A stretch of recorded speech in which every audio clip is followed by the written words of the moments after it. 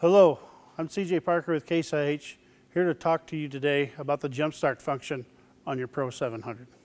So the Jump Start control is a user-defined window, which we have placed over here in the left-hand area, but can be added to any run screen.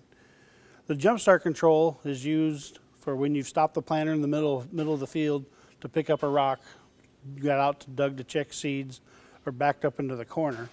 And the way the Jump Start control is used, if you go ahead and press and hold it, it's going to start counting down 3, 2, 1, and then when it says go, it's going to start spinning those electric drives at the speed that you have set to help relieve any gap from when that planter starts going.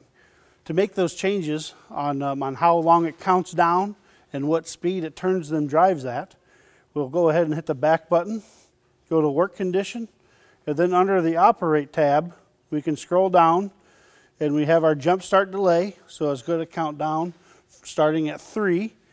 And then it has the jump start cancel. So that means if it doesn't see any planter speed within 2 seconds after it says go, it's going to go ahead and cancel the jump start.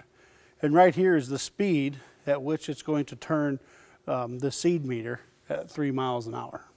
For more information on Jump Start control, refer to your operator's manual or contact your Case IH dealer.